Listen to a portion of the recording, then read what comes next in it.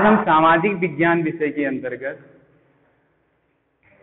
भारत की जनगणना 2011 के तथ्यों के बारे में जानेंगे।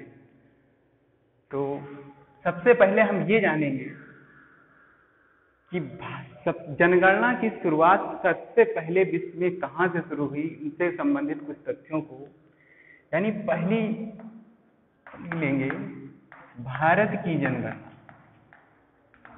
जनगणना 2011। विश्व में सबसे पहले जनगणना की शुरुआत स्वीडन से हुई।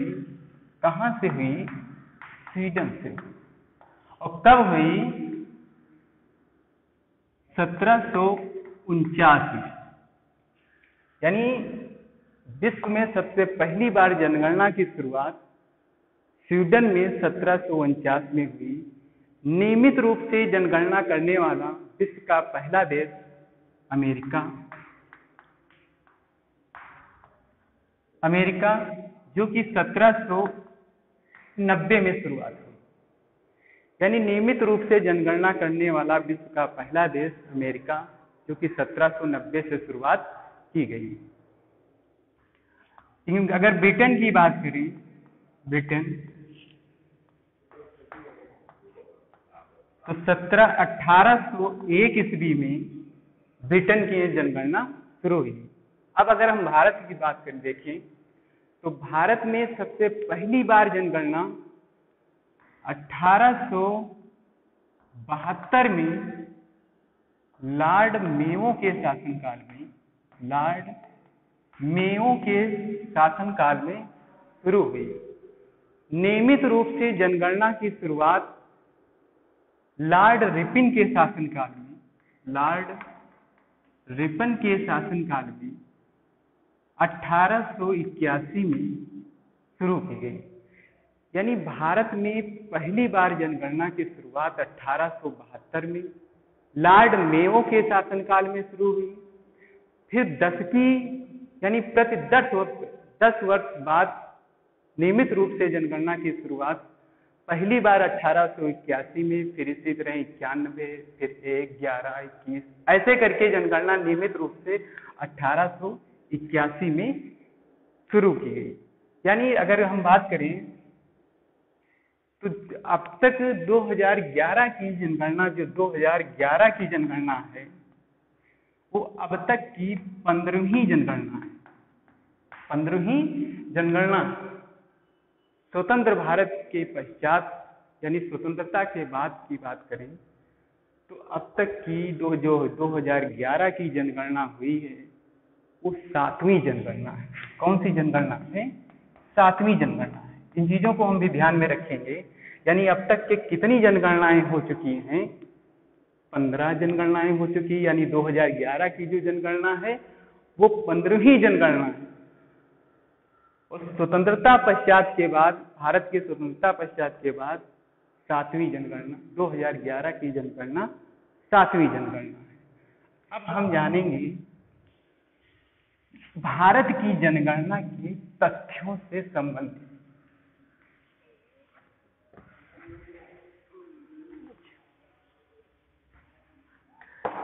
जनगणना 2011 के अनुसार भारत की जनसंख्या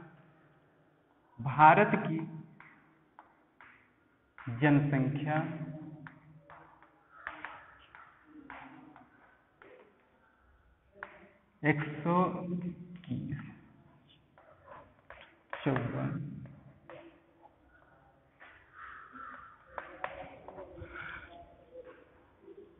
जनगणना 2011 के अनुसार भारत की जनसंख्या 1,21,8,54,977 है। यानी इसको हम इस तरह भी कह सकते हैं, यानी 121 करोड़।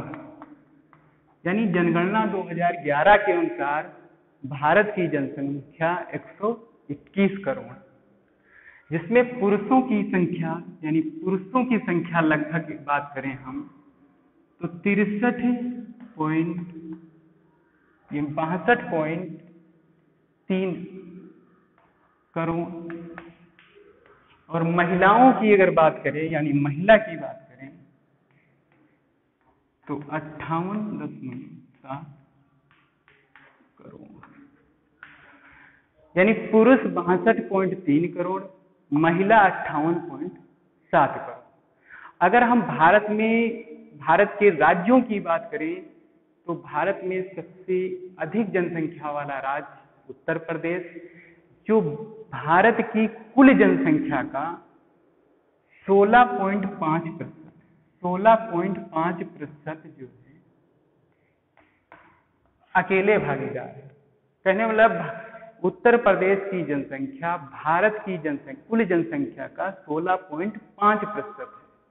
अगर सबसे हम कम की बात करें, यानी अगर सबसे कम जनसंख्या कहाँ है, भारत के किस राज्य में है, तो सिक्किम में है। सिक्किम में जनसंख्या कुल जनसंख्या का 0.05% है सिक्किम की जनसंख्या। भारत की कुल जनसंख्या विश्व के कुल जनसंख्या का 17.5% है। यानी भारत की जनसंख्या विश्व की कुल जनसंख्या का 17.5% है। और अगर हम इसकी बात 17.5% है, अब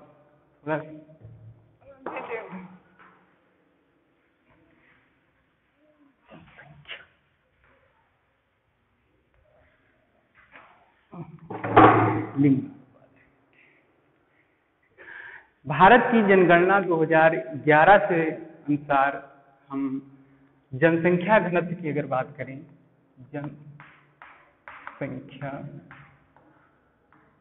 घनत्व,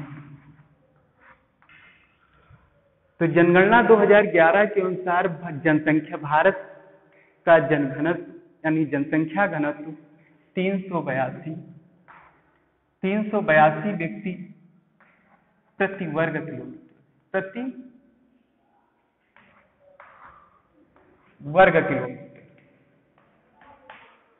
वर्ग किलोमीटर। सबसे पहले हम जान लेंगे कि जनसंख्या घनत्व है क्या। जनसंख्या घनत्व का तात्पर्य प्रति वर्ग किलोमीटर में निवासित औसत जनसंख्या से है। जनसंख्या घनत्व का तात्पर्य प्रति वर्ग किलोमीटर में निवासित औसत जनसंख्या से है, जो कि भारत की जनसंख्या, भारत का जनघनत्व 382 है। भारत के राज्यों में की अगर हम बात करें, तो सबसे ज्यादा जनघनत्व बिहार,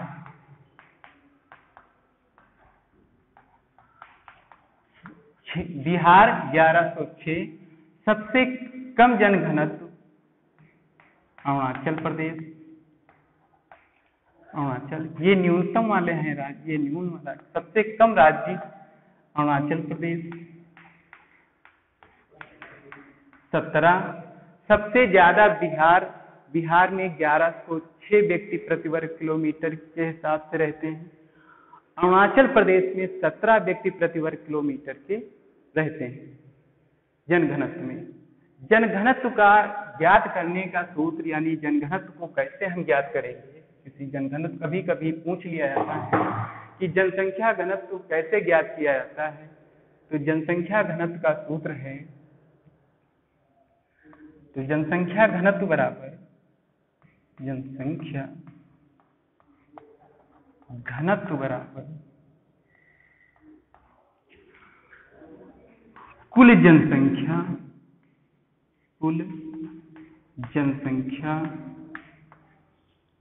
बटे कुल क्षेत्रफल,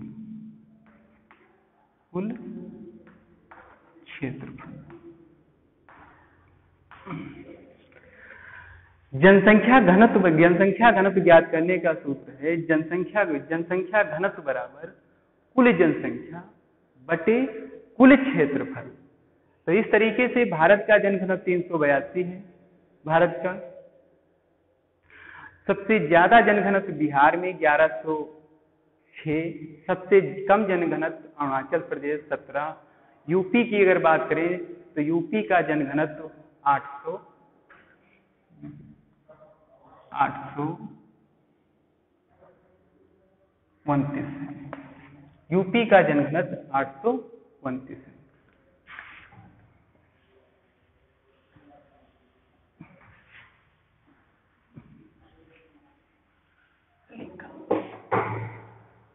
अब हम जाएंगे लिंगानुपात।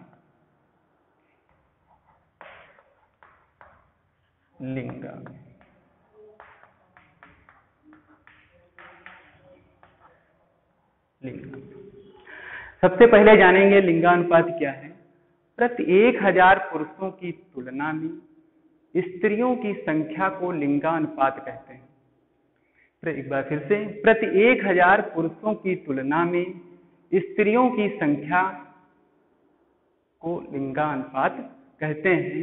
भारत का लिंगानुपात जनगणना 2011 के अनुसार 943, यानी अगर हम भारत का लिंगानुपात जनगणना 2011 के अनुसार 943।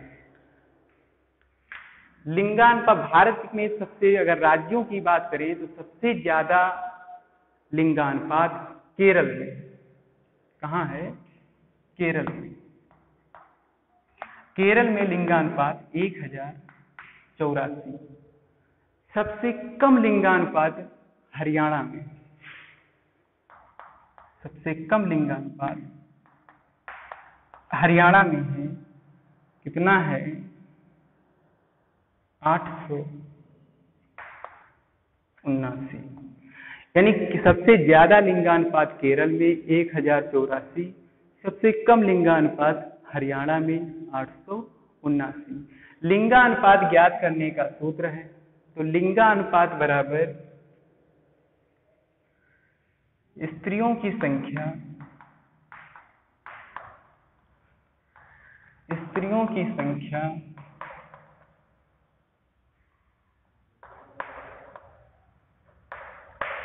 बटे पुरुषों की संख्या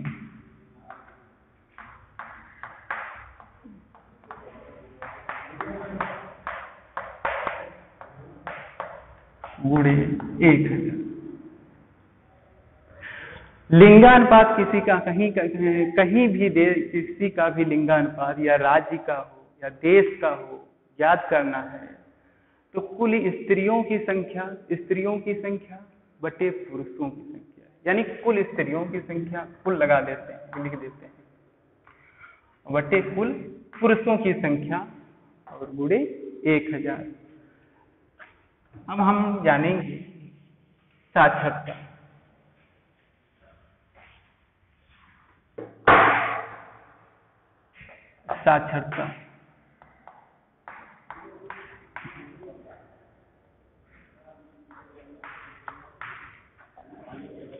जनगणना 2011 के अनुसार भारत की साक्षरता दर 74.04।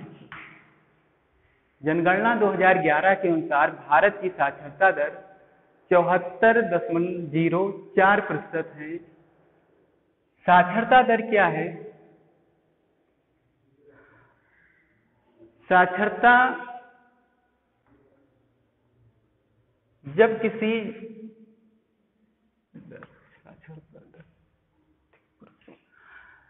यानी जो व्यक्ति किसी भाषा को पढ़ सकता हो या समझ सकता हो, पढ़ सकता हो, लिख सकता हो, उसे साक्षर कहा जाता है। यानी ऐसे कह लेंगे 7 वर्ष या उससे अधिक की आयु, 7 वर्ष और उससे अधिक आयु के व्यक्ति जब किसी भाषा को पढ़ सकते हो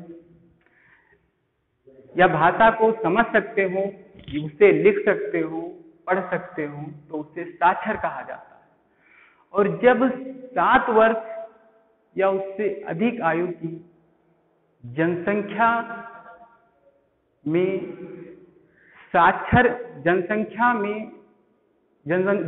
के साक्षर को जनसंख्या की साक्षरता दर कहते हैं। यानी 7 वर्ष या उससे अधिक आयु वाली जनसंख्या में साक्षर के प्रतिशत को साक्षरता दर कहते हैं। साक्षरता दर ज्ञात करने का सूत्र है, तो साक्षरता दर बराबर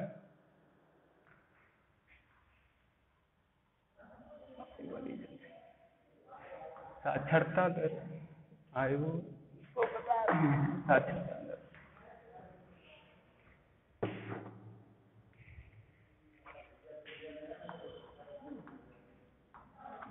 कुल जनसंख्या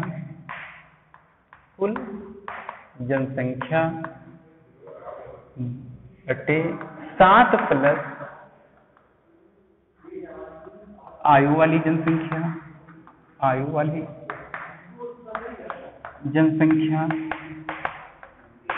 और गुणे 100, यानी कुल जनसंख्या बटे 7 प्लस आयु वाली जनसंख्या गुणे 100।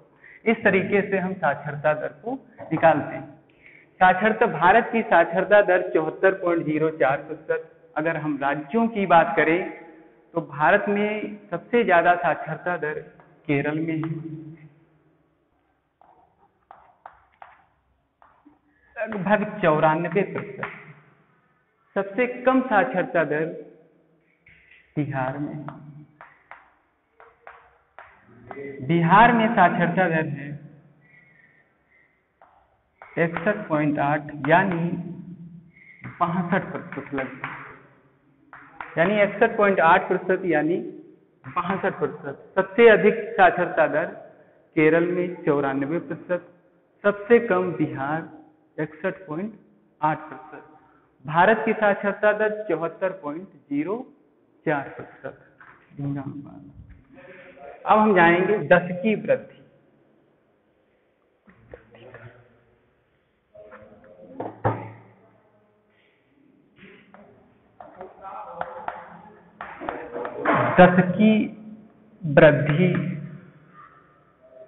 दर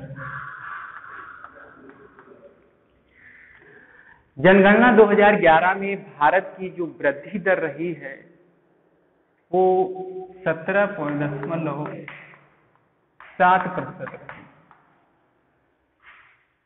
यानी जनगणना 2011 के अनुसार जो 10 की वृद्धि दर रही है वो 17.7% है। अगर हम राज्यों की बात करें तो सबसे ज्यादा 10 की वृद्धि दर मेघालय में है। सबसे ज्यादा 10 की वृद्धि दर मेघालय में 27.9%। यानी भारत के राज्यों में सबसे ज्यादा 10 की वृद्धि दर मेघालय में 27.9%। सबसे कम की अगर बात करें तो नागालैंड,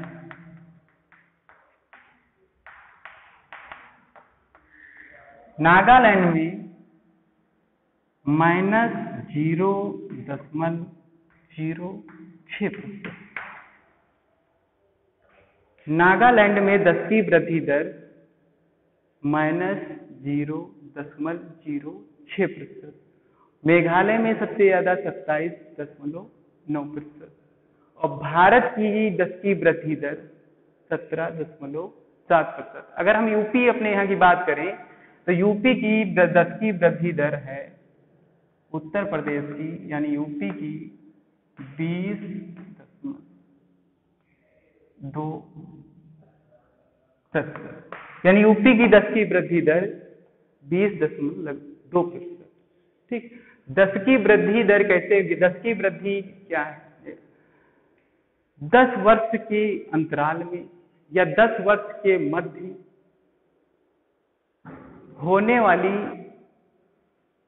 जनसंख्या में प्रतिशत वृद्धि दर को व्यक्त करता है। यानी जो 10 की वृद्धि दर है 10 वर्ष के मध्य होने वाली जनसंख्या में वृद्धि के प्रतिशत दर को व्यक्त करता है। यह 10 की वृद्धि दर। 10 की वृद्धि दर ज्ञात करने का सूत्र कि 10 की वृद्धि दर कैसे ज्ञात करेंगे, तो 10 की वृद्धि दर बराबर होता है पूर्व जनसंख्या, 10 की वृद्धि दर बराबर वर्तमान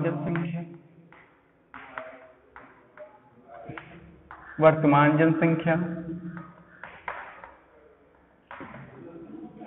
माइनस पूर्व जनसंख्या,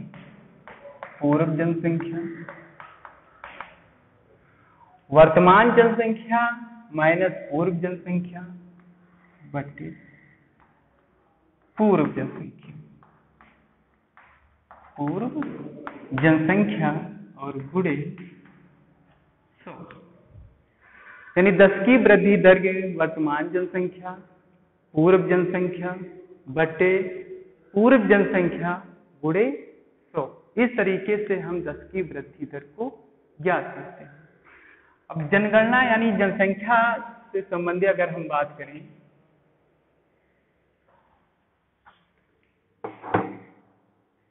तो भारत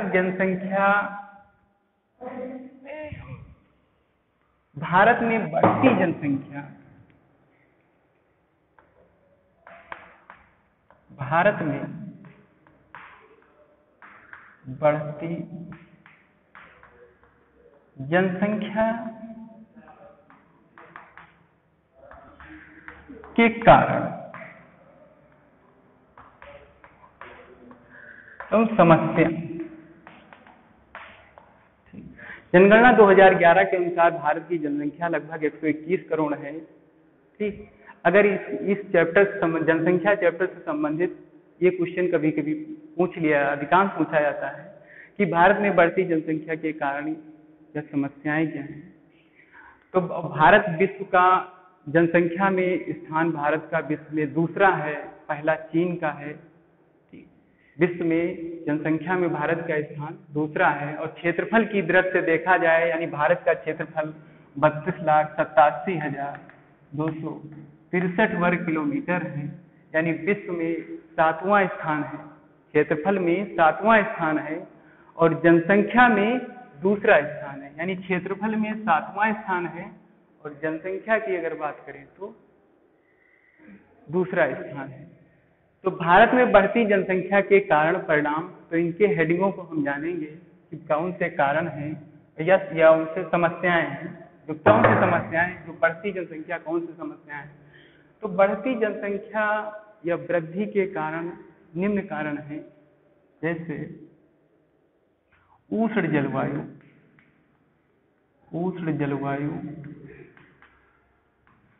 यानी भारत में बढ़ती जनसंख्या के निम्नलिखित कारण हैं। तो जैसे जाएं उष्ण जलवायु,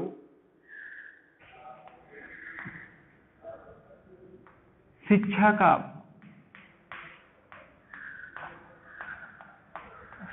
का अभाव,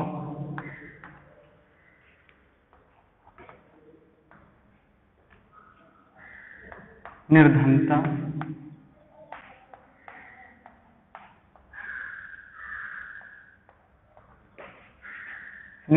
की कमी,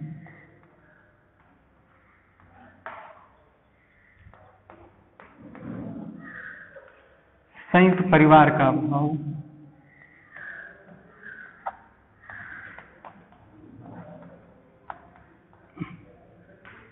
बहुत से कारण हैं, यानी बढ़ती हुई जनसंख्या जिनके कारण निम्नलिखित हैं। विवाह की अनिवार्यता,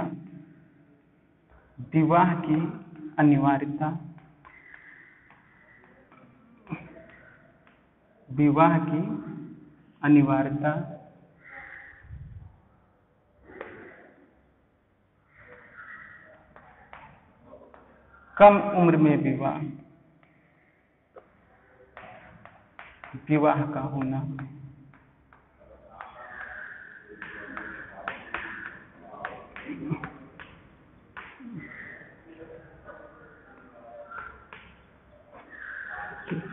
यानी देखा जाए तो भारत में बढ़ती जनसंख्या के कारण निम्नलिखित कारण हैं: उष्ण जलवायु, शिक्षा का अभाव, निर्धनता की कमी, संयुक्त परिवार का अभाव, विवाह की अनिवार्यता और कम उम्र में विवाह का होना, ये सब भारत में बढ़ती जनसंख्या के कारण।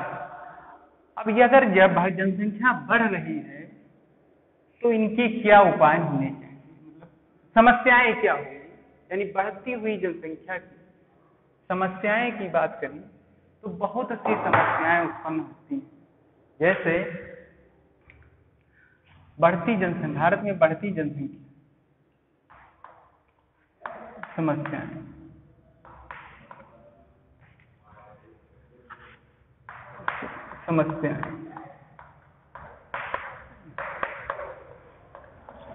तो भारत में बढ़ती हुई जनसंख्या की निम्नलिखित समस्याएं हैं उत्पन्न होती हैं। जैसे कि बेरोजगारी,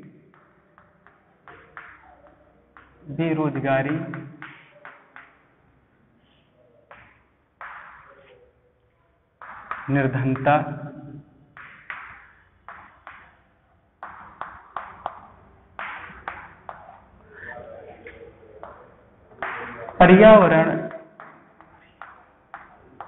पर्यावरण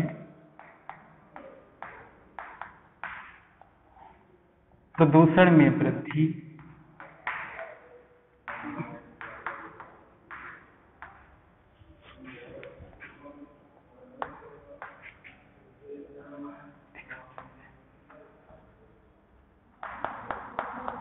आर्थिक समस्याएं,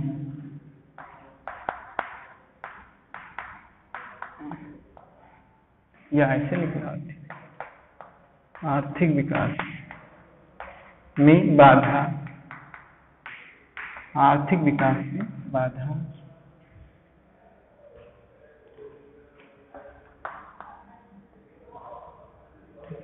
यानी भारत में बढ़ती अगर बात करें जनसंख्या की से समस्याएं बेरोजगारी, निर्धनता, पर्यावरण प्रदूषण में वृद्धि, आर्थिक विकास में बाधा, वस्त्र एवं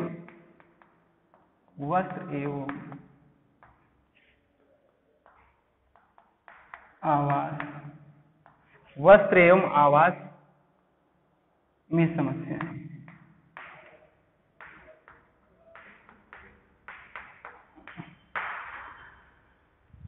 भारत में बढ़ती हुई जनसंख्या से जो समस्याएं हैं वो निम्नलिखित समस्याएं, जैसे बेरोजगारी, निर्धनता, पर्यावरण प्रदूषण में वृद्धि, आर्थिक विकास में बाधा, वस्त्र एवं आवास में समस्याएं, ये भारत की जनसंख्या में समस्याएं, बढ़ती हुई जनसंख्या से समस्याएं। तो इस तरीके से हम अब और जानेंगे कि जैसे कि भारत में जो जनगणना 2011 के अनुसार निम्नलिखित तथ्यों को जाने। लिंगानुपात, भारत का जनघनत्व, साक्षरता दर, 10 की वृद्धि दर, भारत में बढ़ती जनसंख्या से कारण समस्याएं। तो इस तरीके से अब इनके अगर उपाय की बात करें सबसे तो जनसंख्या जो वृद्धि दर उपाय हैं तो उनके उपायों में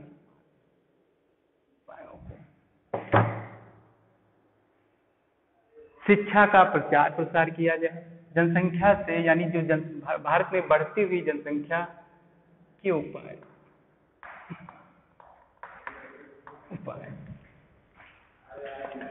निम्नलिखित उपाय हैं। शिक्षा का प्रचार प्रसार किया जाए, शिक्षा का प्रचार प्रसार किया जाए, परिवार नियोजन,